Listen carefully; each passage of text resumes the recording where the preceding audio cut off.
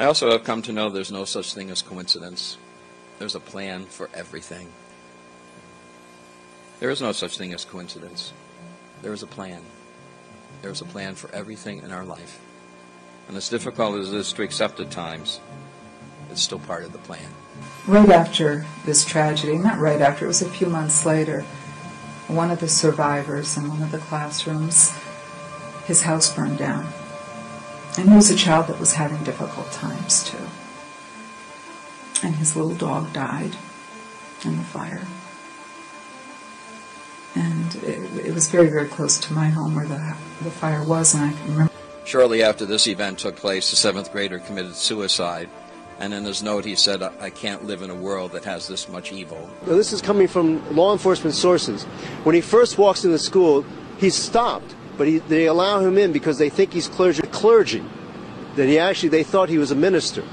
But anyway, he was dressed in black with the body armor. He came in with a Glock semi-automatic pistol and a 6-hour semi-automatic pistol. Clergy. That they thought he was a minister. But anyway, they thought he was a minister. That he was definitely dressed in black. But one of the sources is saying, only one, that he was dressed as a member of the clergy. People may be involved in this incident.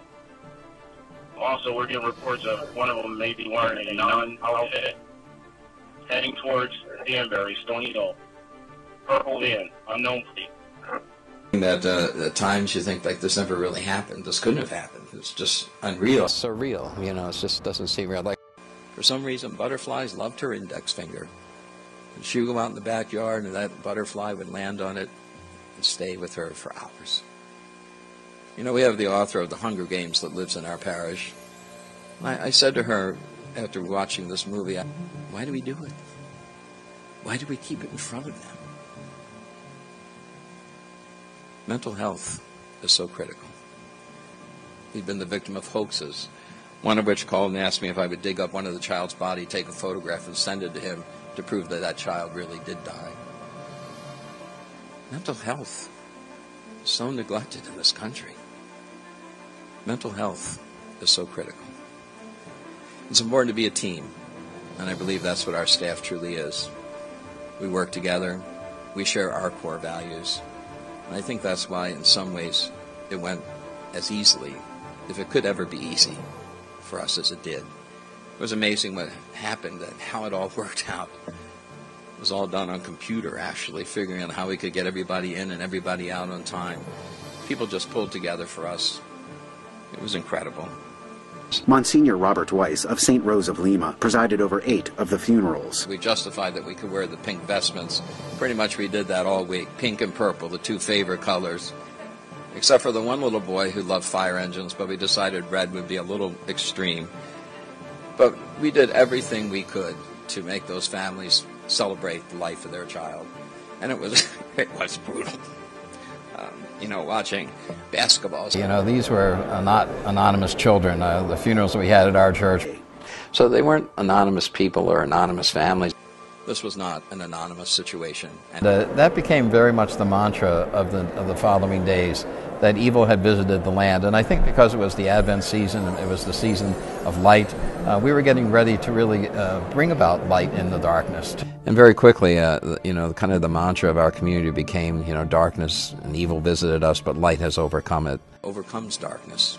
Our town's mantra again became, light is much stronger than darkness. Choose the light. Please show your light in this from all darkness. this darkness.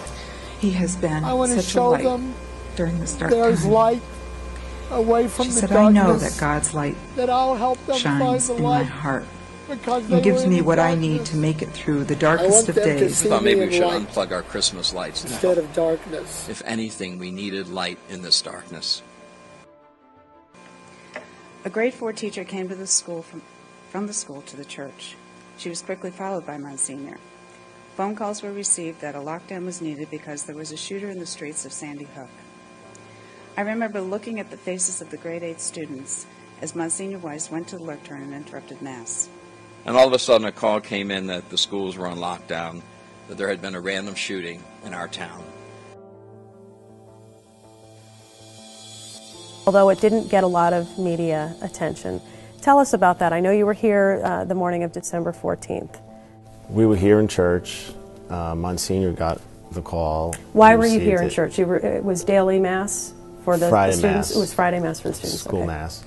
And he came running in. He wasn't serving the Mass. And we had found out that there was a shooting.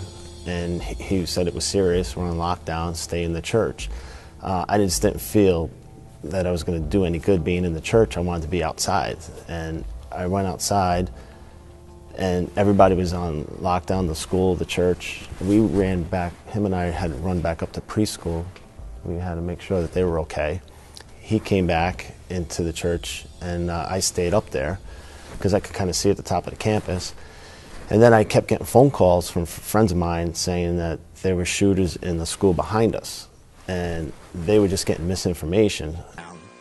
And the rumors were really, really flying. No one knew exactly what was happening except that something was happening. Our students were at their weekly Friday morning Mass, and so I ran immediately over to church when communion had just finished to interrupt the Mass and to try to figure out what to do. Do we keep the children in church? Do we bring them back to school and put them on lockdown? Or do we just pray? And then another call came from the property manager of the school, who called me on my cell phone and said, "You better get down here as soon as you can." And so I got both of my parochial vicars, and we went. I ran immediately down the driveway to Sandy Hook School in the company of a state police officer. And I arrived at the front door of that school, and I saw the glass shattered. And the officer said, "Father, would you want to go in and bless the children?" For some reason, I was held back from that. But I still can remember the sound of that broken glass under my feet. I hear that every night in my sleep. Here was a door of a place where there was so much laughter, so much goodness, so much happiness, now shattered. We're not nearly as shattered as the hearts of our community, and especially broken as those families. It was like a war zone in a matter of moments. SWAT teams, state police, local police, firefighters, EMTs. I stood at the front door of that school and I just prayed, God lift us up. God made the decision to instruct the teachers to have the students go to the school building and go into immediate lockdown. My heart was beating and my prayers were fervent that as that decision was being made, a second shooter was not in our midst. Monsignor told me that he was headed to the site and would call me. To summarize what occurred from that point, students were in lockdown until noon when we received word that the police had been chasing a van with suspects and that we can go into a soft lockdown, meaning students should remain in the classrooms, but movement within the building was permitted. I will never forget the one call when he said, "Mary, the police said that they have never seen such carnage. The gurneys are leaving because there is no one to take on them." They were all out of town and heard involving events on the news, but the name of the school was not mentioned. I remember sending a text to my husband saying all was okay, can't talk. Adam was a student at St. Rose for a short period of time. A threat within the church was revealed to a deacon. A man told another woman in the church that St. Rose School was next. We went into immediate lockdown once the parish secretary called us. Police arrived and protected the exterior of the school. Under police direction and protection at all the doors, which was totally unbelievable, around 2 p.m., we began to allow students to begin packing to go home. Within less than 30 minutes of that conversation, a phone call was received stating that our kindergarten classroom was being threatened. Police stormed the building with firearms, students were screaming, and we were once again in full lockdown. Students were able to leave the school with police escort to the school buses after 4 p.m. and to their parents' cars.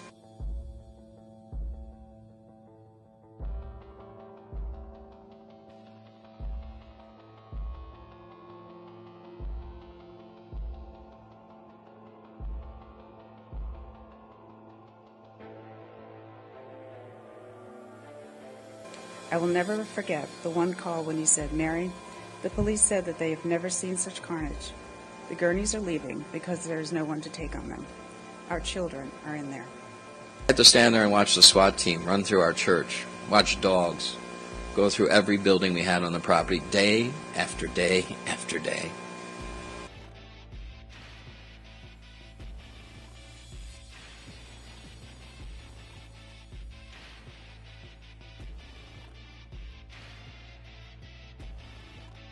You went into the school to to identify some of the victims. You were the first responder, if you will. As you look back on that experience, many people, I'm sure, have asked you about the power of evil. I arrived at the front door of that school and I saw the glass shattered. And the officer said, "Father, would you want to go in and bless the children?" For some reason, I was held back from that. But I still can remember the sound of that broken glass under my feet. I hear that every night in my sleep. You went into the school to identify some of the victims. You were the first responder, if you will. And so I got both of my parochial vicars and we went. I ran immediately down the driveway to Sandy Hook School in the company of a state police officer. Clergy, that they thought he was a minister. But anyway, they thought he was a minister, that he was definitely dressed in black. But one of the sources is saying, only one, that he was dressed as a member of the clergy. And so I got both of my parochial vicars and we went. In the church, I just didn't feel that I was going to do any good being in the church. I wanted to be outside. And I went outside and everybody was on lockdown, the school, the church. We ran back, him and I had to run back up to preschool. We had to make sure that they were okay. He came back into the church and I stayed up there because I could kind of see at the top of the campus. And then I kept getting phone calls from friends of mine saying that there were shooters in the school behind us and they were just getting misinformation. Within less than 30 minutes of that conversation, a phone call was received stating that our kindergarten classroom was being threatened. Police stormed the building with firearms, students were screaming, and we were once again in full lockdown. As lunches were being delivered, a threat within the church was revealed to a deacon. A man told another woman in the church that St. Rose School was next. We went into immediate lockdown once the parish secretary called us. Police arrived and protected the exterior of the school. Under police direction and protection at all the doors, which was totally unbelievable, around 2 p.m., we began to allow students to begin packing to go home. During that time, the superintendent agreed to allow us to close the school for the following week. The decision was based on the fact that there was already media everywhere on our campus and in town, and that there would be more than one funeral a day held at our church. Within less than 30 minutes of that conversation, a phone call was received stating that our kindergarten classroom was being threatened. Police stormed the building with firearms, students were screaming, and we were once again in full lockdown. Students were able to leave the school with police escort to the school buses after 4 p.m. and to the parents' cars. Once they left, I walked around to teacher classrooms and encouraged all to leave. I also have come to know there's no such thing as coincidence. There's a plan for everything. There is no such thing as coincidence. There is a plan. There is a plan for everything in our life. And as difficult as it is to accept at times, it's still part of the plan. The clergy, that they thought he was a minister.